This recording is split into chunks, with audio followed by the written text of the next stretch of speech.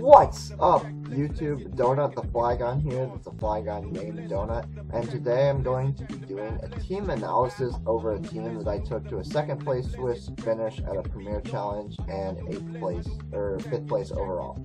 So, unfortunately, I lost in top 8 due to some questionable hacks, but it was really nice. It was my first Premier Challenge, so I was really happy just to make it second after Swiss and 5th overall.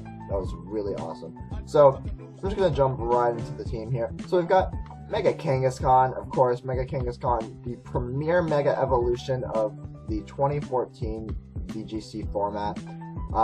You know, he's just really broken. I wanted to run my Kangaskhan a bit differently. Some people like to run him super bulky, not very fast. You know, I wanted to just go for the all-out speed, make sure I can outspeed every other Kangaskhan, undoubtedly. I thought that would be a really key element to this Kangaskhan, and my EVs pretty much were only just for the being able to outspeed other Kangaskhan, fake out them, and then after the fake out go for a double edge, and the double edge plus fake out KOing most Kangaskhan. So I invested enough attack just to be able to do that and put the rest in HP.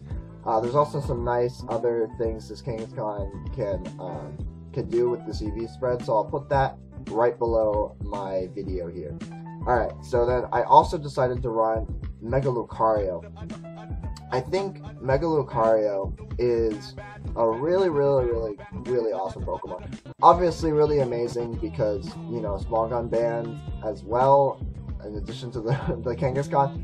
But the cool thing about this Lucario is, so I just went, you know, the standard route, 252 special attack, 252 speed with a jolly nature, or timid nature, and, you know, he obviously has a ton of power with adaptability, and, yeah, I decided to run the special variant of Lucario, mainly because of Intimidate, Will-O-Wisp, you know, all that physical hate was running around in the 2014 metagame. So, I got Flash Cannon, really awesome move for taking out fairy Pokemon.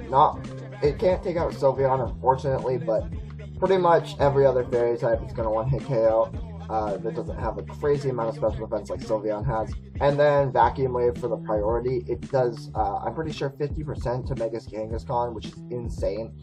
Protect, you know, gotta run Protect on those squishy Pokemon. And Follow Me. Follow Me is something that's really awesome, because it catches so many people off guard. They don't expect it. You have to get a little bit of breed work in to be able to run it, but it's definitely worth it. It's really awesome for steel types, you know.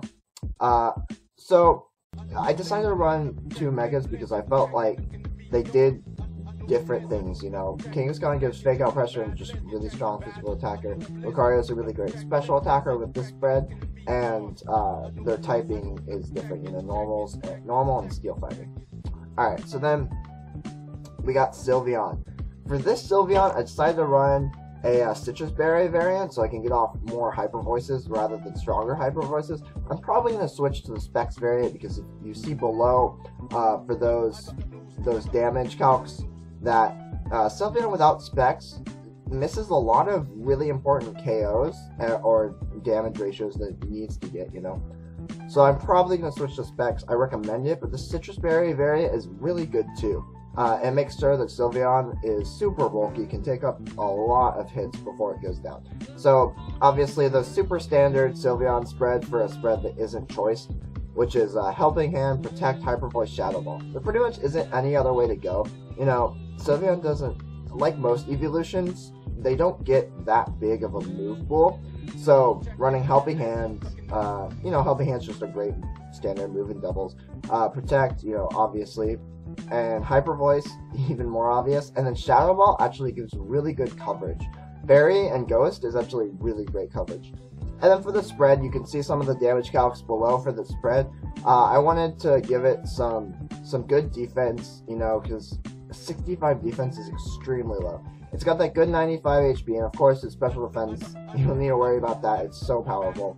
And then I wanted to max out its special attack because I'm not running the Specs. I want to make sure I can get as much damage as possible out. So yeah, I thought after my calcs, I thought the 100 defense and 156 HP was really good. Obviously, EV spreads are going to be different for everybody, but you know, see what you like. If you want to try out this spread, you definitely can. Alright, so then I ran a really weird Rotom Wash. I decided to run an Assault Vest Rotom Wash because I was already running Citrus Berry on Sylveon. So I ran Assault Vest Rotom Wash because most of the attacks that Rotom Wash is going to take are special. With Volt Switch, Electro Web, Thunderbolt, and Hydro Pump. I actually never used Volt Switch the entire tournament. I wouldn't recommend running it. So I would actually recommend maybe Foul Play instead. Volt Switch is still really great though, so you can run either one. And then Electro Web was absolutely amazing. I really like those speed control moves. Icy Wind and Electro Web. So that was great. And then Thunderbolt, obviously, and Hydro Pump, obviously. Pretty standard. This EV spread, you can see some of the calcs below. It's just all around good tankiness, and it's got a lot of special attack investment because you don't have to invest as much in special defense because of the Assault Vest. And then for the speed, I just ran 12 to make sure I can outspeed Rotom Washes that invest 8 into speed, you know, because some Rotom Washes invest 4 into speed to outspeed no investment Rotom Washes, and some invest 8 to outspeed those, and I invest 12 to outspeed the 8s. So yeah. Other than the Assault Vest, pretty standard Rotom Wash and these two moves. Yeah, so with Assault Vest, unfortunately you can't run Will-O-Wisp, but that's okay, because I'll get to that later. Alright, so then we got the extremely standard Garchomp that everybody has seen. This Garchomp doesn't really need explanation. It's a Garchomp with Rough Skin, Lumberry, Earthquake, Rock Slide, Dragon Claw, Protect, 252 attack, 252 speed, Jolly, and 4 HP. Alright, and then I ran a Support Talonflame. I highly recommend everybody try out Support Talonflame. It's so good. It's so much fun to use. I really think it's great. So, I decided to run Swagger instead of Quick Guard. Personally, I didn't want to go through the breeding of Quick Guard. I have enough time, but definitely try out Quick Guard. I think it's really good with Talonflame. But I ran Swagger on this team because I can Swagger my own Garchomp, get the +2 boost, and then Lumberry off the Confusion. It's pretty nice. And then, so, yeah, I ran Swagger. Brave Bird, obviously, you gotta have the Brave Bird. Tailwind, you know, also priority, so if they hit you for a super effective attack, bring you down to your Sash, you can get a free Tailwind up and then die happy. So, that's pretty nice. And then Will-O-Wisp, you know, Talonflame's super fast. Doesn't even need a +speed nature, honestly. With 126 base speed, that's insane. So I just put 252 into speed, 252 attack, adamant nature, and the 4 in HP. Got that Will-O-Wisp for physical hate, because you gotta have physical hate in the 2014 VGC metagame. And then the Tailwind, like I explained, Brave Bird, gotta have it on Talonflame, and Swagger. Gotta be careful with the Brave Bird sometimes to not break your Sash. Make sure you can get away with breaking your Sash. But Sash is really awesome on Talonflame. I highly recommend trying out the Support Talonflame. Alright guys, so thank you so much for checking out this team analysis. It was so fun to go to the Premier Challenge with this team. I'm definitely going to have more content. I also top-aided another Premier Challenge with a 2015 team. If you want to see VGC 2015 content, definitely subscribe, check that out. This is a new channel I'm going to be posting very regularly. I'm getting a capture card, 3DS, in the mail very shortly, so expect a in-game team analysis next time. This team I performed with a little while back, so I don't actually have the team put together exactly like this still, so that's why I chose Showdown. There might be other Showdown things in the future, but mostly just going to be on that 3DS capture card. Alright guys, so thank you so much for watching. If you want to see more of my content, you can subscribe, and peace.